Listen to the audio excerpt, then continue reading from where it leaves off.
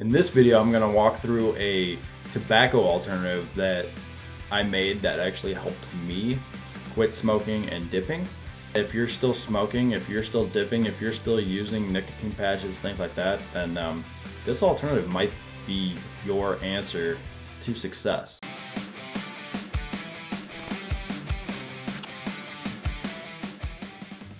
I did a little research, and they have a company called Grinds. I don't know if you guys know of that. And what they do is they make coffee dip pouches. I've made them myself, when I was trying to quit tobacco. So really easy, it's literally 4 things that you need. You can make these, you can put them in a little tin, you can put them in a bag, whatever, carry them with you. Every time you get that craving, pop one of these in. And if you can get through a month doing these instead of smoking, that's what I did. I went 1 month on these instead of smoking and instead of dipping, then you'll be tobacco free. Just don't go back. And if you do get that craving, make more of these.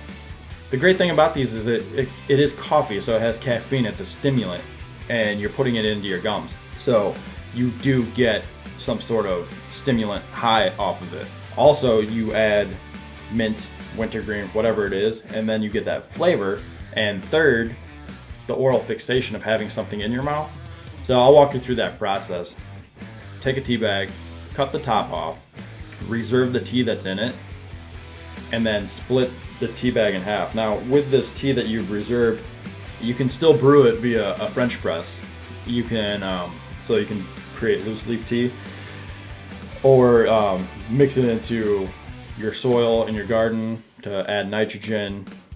You can put it into your potpourri mix to scent your house, anything, There's tons of different ideas that, to use this tea, so you're not wasting the tea. But you clip the top of the tea bag off, cut the tea bag in half, and then you're gonna mix coffee.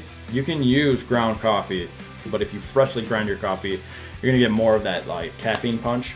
Mix this coffee with molasses, and I don't have an exact ratio here. You're really going for the consistency that you like, and then throw a few drops of mint in there, mint essential oil or mint extract, peppermint essential oil, peppermint extract. Wintergreen is a great one too, wintergreen extract. Now, if you're going to use essential oils, make sure that they are food grade, because you are putting this into your mouth and you are actually going to be swallowing some of this, so you don't want any added chemicals, anything like that. I will put links to all the things that I used in this video in the description, so you can check those out yourself.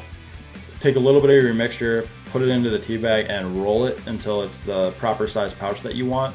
You can reserve it in a tin, you can reserve it in a bag. Actually, if you snooze or you dip, anything like that, clean out one of those tins and put those pouches right in there. That's even better. You're literally grabbing from that same source, so mentally it's helping you along, thinking that you're still actually doing tobacco when you're not. Yeah, whenever you get that craving, just dip one of these in your lip and ride it out. I think this tip will help a lot of people. So if you like this video, give it a like. If you want more content similar to this, content about alternatives, vegan recipes, all that jive, then subscribe.